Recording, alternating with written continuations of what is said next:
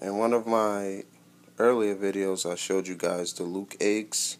They finally have developed into tadpoles. So it's time for me to pull them. So basically, I'm going to set up their cups. And I have my own method for this. There are a whole bunch of different methods. Some people use osmosis water. I use regular spring water. And then I just put a few drips of this Repti-Safe in it. So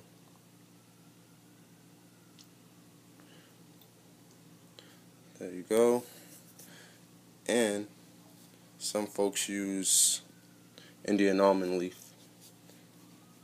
I've been pretty okay with raising my tadpoles, and they've all have morphed out. I probably have lost like 2 tadpoles out of maybe like 20 or 30 or so. So put a piece of that leaf in, a piece in here, a piece of Java moss, and everyone has different methods. Some people change their water, some people don't change their water. I don't change my water. That's just me, but if you feel like you need to change your water, then do so. I mean, if your water is murky and very dirty, you probably should change it. And if you can't see that the tadpole has popped its legs, if you can't see the tadpole, you should change your water. So here are the eggs. Well, here are the tadpoles. There are 2 here, and this egg is molded over.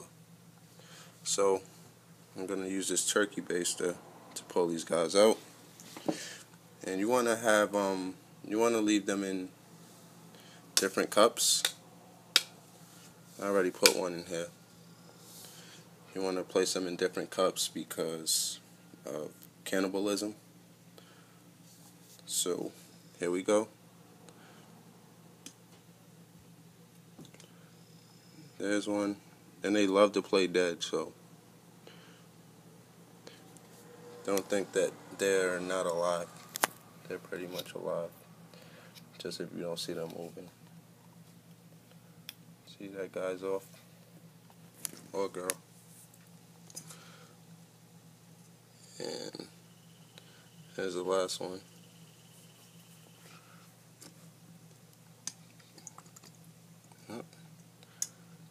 Wants to play hard to get.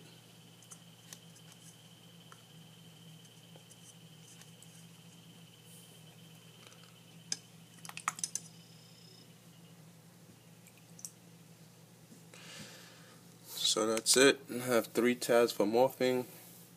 And like I said, I don't do water changes. But if you want to do that, then fine by me. And if you can't see them, then do it. So I was going to say something else. Oh, but I do add more water because the water tends to evaporate. And I use the ZooMeds Tadpole bites. And that's it. So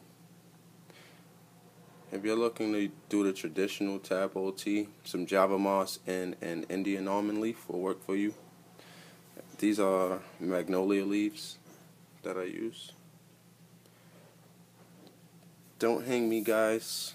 All of this is just advice. Well, excuse me, it's not even advice, it's just my methods. But have a great day. Like, subscribe, don't dislike, comment, and enjoy your frogs.